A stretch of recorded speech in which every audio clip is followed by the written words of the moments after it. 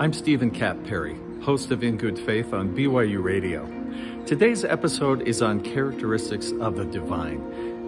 And typically when we think of those divine characteristics, we're thinking of internal qualities or virtues.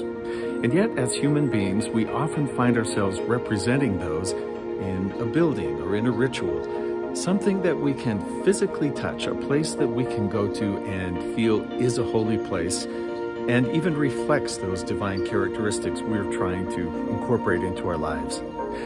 Today I'm here at the Sri Radha Krishna Temple in Spanish Fork, Utah, at a building that does just that. It reflects the characteristics of the divine. It reflects a perfection of design. It reflects a sense of majesty, of something beyond ourselves. I hope you enjoyed today's episode.